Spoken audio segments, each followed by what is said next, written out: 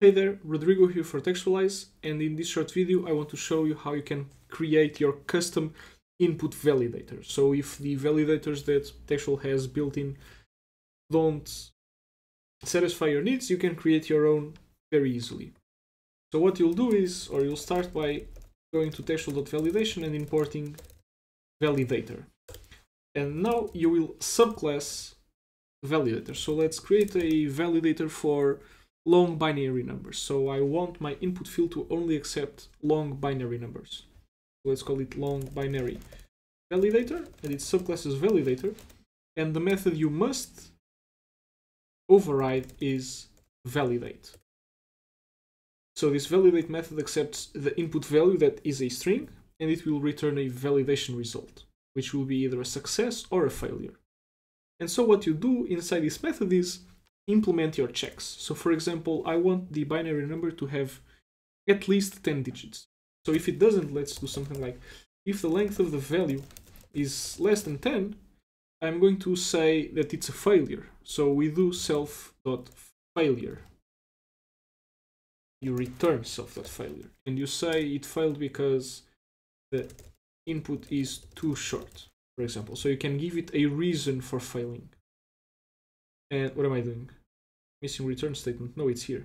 Oh, right, it's the other case. So if the length is less than 10, it returns the self.failure. Then we can check if the characters used, let's see if it used any characters other than 0 or 1. So if it did, let's say that it failed, must only use digits 0, 1.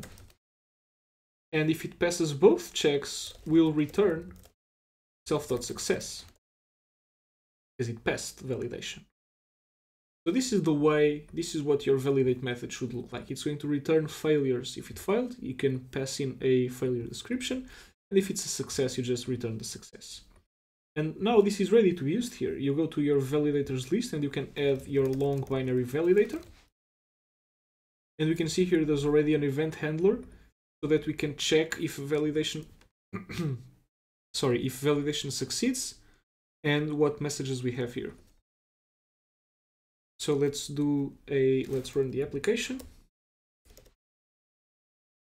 And now let's type something that is not a binary number. If you press enter, it says it's not, it says it's not valid because it must use the digits 0 and 1. If I change this, let's do 0 and 0, 1, 0. If I press enter, it says it's not valid because the input is too short. But then if I type some more digits, then it's fine, it passes validation.